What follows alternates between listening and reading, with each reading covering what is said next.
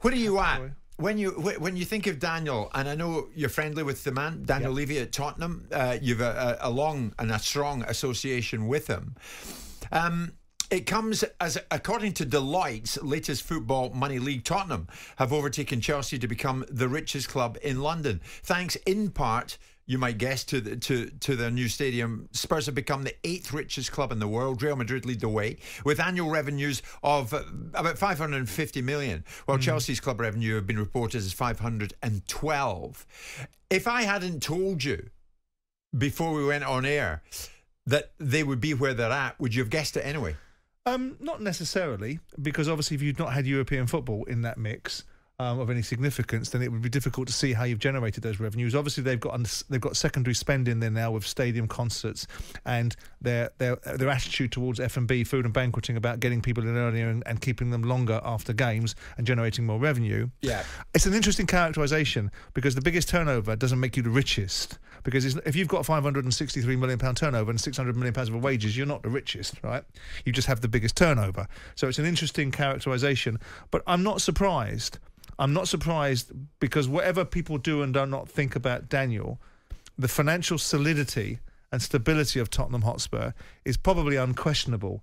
And so much so that they're able to build £1 billion stadiums. Whether they've got cheap money from the government at the time from the COVID relief monies that they could have gotten, or other initiatives that they could have gotten money from, is irrelevant. They've still got to build £1 billion stadium. Yeah. Now, it has to translate, because the question is going to be, and the question is framed in such a way, all this vilification. I was at games last year and I saw Tottenham fans very hateful and disrespectful towards Levy and his direction of travel for the football club. And that annoyed you? Well, it doesn't annoy me, because it goes with the territory. You know, that's what you've got. You get West Ham fans screaming and bitching and whining about their team being sick from the league because they don't like the standard of football. It's the way football works. You can't take emotion out of it. You can't take opinion out of it. You just got to get on with it. Yeah. In this instance, Daniel still has to get this monkey off his back in terms of people being able to hit him with it, which is, forget the fact that you're economically secure. Forget the fact that you run a tight ship. Win us bloody something. Now, the Ange phenomenon is a great opportunity, not just to win something, but it's quietened everything down, because the Conte did him an absolute solid by being so bloody, disrespectful and divisive. He created a negative feel around the football club that Postecoglou's positive outlook and style of play is just complete. It's not Levy anymore, is it? Are Tottenham going to win anything this year?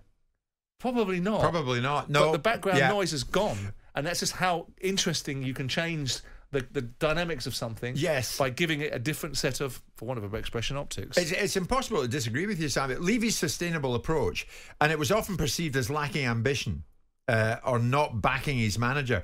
But it's come to the fore now, Simon, for various reasons, not least as FFP begins to bite for other clubs.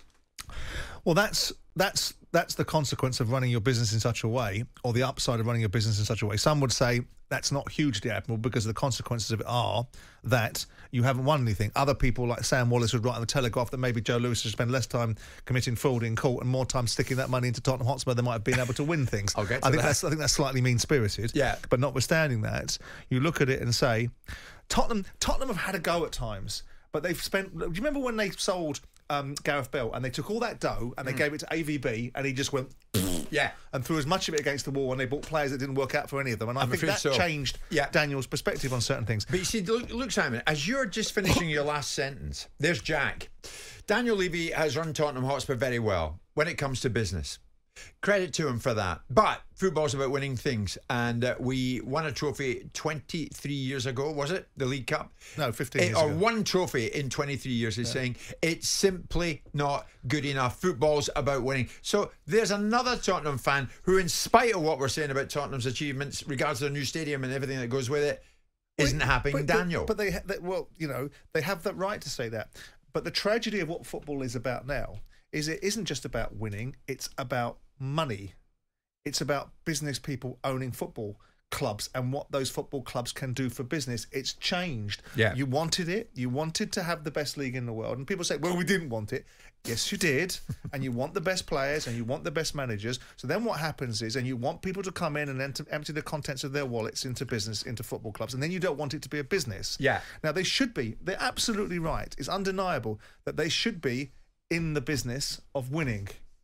And that is a failing. They've been close and they've missed opportunities. I think they've snatched defeat from the jaws of victory. I think they had a chance with Harry for a brief period of time, and I think they had a really significant chance with Pochettino. Yeah. And they could and should have rivaled Leicester for that league, and that's not denying Leicester's opportunity. They could and should have gotten FA Cup semi-finals out of the way and won FA Cups, and they could have turned up in a Champions League final, and then they could have economically had a go after the Champions League season. But for reasons of finances and running the football club in a way, and whether Tottenham fans like it or not, I quite admire Daniel's absolute steadfast refusal to run it in any other way than he thinks is best for the club. Now, of course, at the end of the day, it gets dark, but at the end of the day, you've got to win things in football, otherwise you get that. Yeah. You can have Nottingham Forest if you want. You can have Everton if you want. You can have Sheffield Wednesday. You can have Derby. You can have all these clubs that have been in the Premier League, and you can have that if you want. Sure. Or you can have Manchester City. You can have people that win Premier Leagues that have got tainted reputations as a result of it. You can have a variety of things. Or you can be top of the shop when it comes to Deloitte's latest football money league. Tottenham overtaking Chelsea to become the richest club in London. And that is thanks in part to their new stadium. It's inarguable what he's done, Simon, isn't it? In certain respects, yeah. In certain respects, it is. But he's made decisions, and I'm not speaking on behalf of him. But if you make the decisions to bring Mourinho and Conte in there, it's not because you're not trying to win. And then people will say, "Well, you didn't give them the tools," and then you give them the tools. I mean, Everton gave Carlo Ancelotti the tools. And other managers the tools, and where are they now? Jim White and Simon Jordan. Monday to Friday mornings from 10 on AM, on DAB, via the TalkSPORT app and on your smart speaker. TalkSPORT.